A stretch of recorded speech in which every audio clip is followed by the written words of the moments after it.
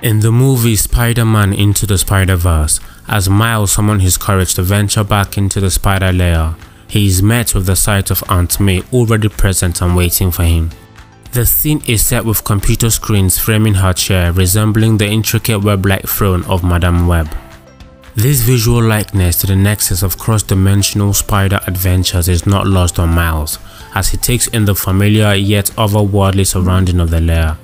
The imagery of the screens and Aunt May's presence creates an air of anticipation and intrigue, as if Miles is about to embark on a journey beyond the known limits of reality.